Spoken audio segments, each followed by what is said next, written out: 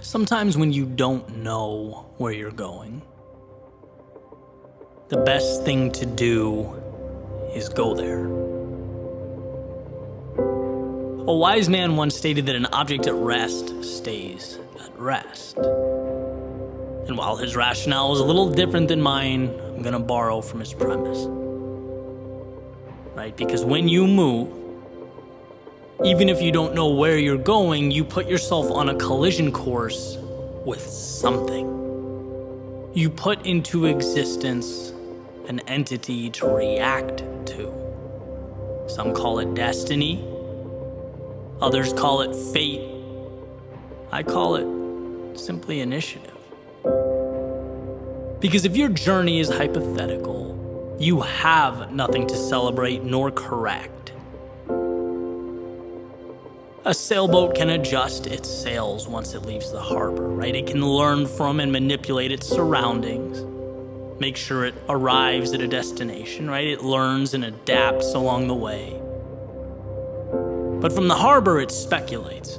It expounds upon a path that might be straighter, might be faster, might be more thought out and tied together than the crazy sailors who took off for the horizon, but in actuality, it goes nowhere. In the real world, it is stagnant, and I could be wrong, but I'd make the argument 10 out of 10 times that the real world is where we want our results. And my proof? Well, a journey that started with insurance and evolved into music and songwriting and audio production, then video production, then creative writing, then a sweet spot that kind of combined everything. A spot that didn't make its way to my inbox with an exact address. A spot that required a lot of failure and lessons learned and disappointment, but man, more than that, so much fun. Right, my proof is sitting down right now in real time, letting my fingers create a bridge from nothing to something of value. By the way, after sitting here staring at a blank screen for hours, it's just starting. Could I be wrong? Could I screw up? Could I wildly miss the mark? Yes. In fact, it happens more than I'd like to admit. But here's the beauty, even if I am wrong, I now have something to work with. Something has been brought into existence. And well, that means I'm officially further along than I once was. And I've heard over and over again that there is no perfect moment, that you have to just go. And the idea, I mean, it makes sense. It's impossible not to understand, but it's one of those things that until you feel it, doesn't mean anything. How can you miss something you've never experienced? Well, to put it in a way that helped me understand, you aren't going because, what do you have to lose? You're going because everything is to be gained. The answers that you pick up along the way, like the little coins you pick up in Super Mario, right? You have to start collecting pieces of a puzzle that you can then arrange. I truly believe that one of the most important ideas we need to hold on to moving forward is personal agency, self-belief. And I say that because I feel like I'm watching it slip. There are cases where we literally don't know or understand that it's within our own ability and control to change our lives.